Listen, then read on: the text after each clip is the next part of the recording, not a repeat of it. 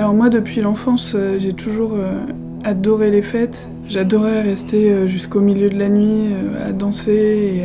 J'ai toujours été assez désinhibée là-dessus. Et puis c'est aussi une forme de langage dans ma famille. On adore danser ensemble et ça m'a jamais vraiment quittée.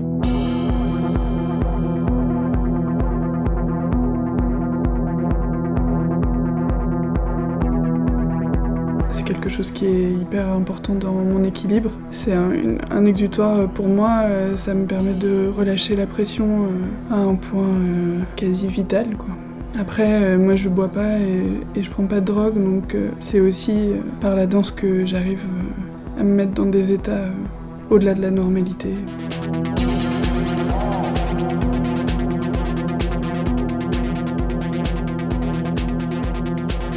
C'est petit à petit que j'ai commencé à amener mon appareil dans ces lieux-là. Je me suis dit que c'était vraiment un sujet qui m'intéressait, en fait, de voir ces moments-là que moi je vivais et comment les autres le vivent eux.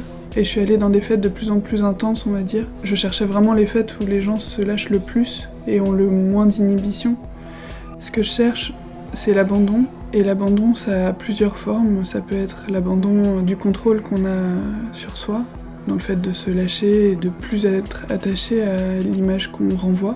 Et ça peut être aussi l'abandon qu'on ressent, de se sentir seul et mis à l'écart, ou même de soi-même consciemment se mettre à l'écart. Cette photo, elle résume assez bien tout ce travail en fait, qui s'articule autour de l'abandon. Elle suggère quelque chose qui résume un peu tout ce qui peut émaner d'une fête. Une sorte de paix au milieu d'une énergie folle en fait.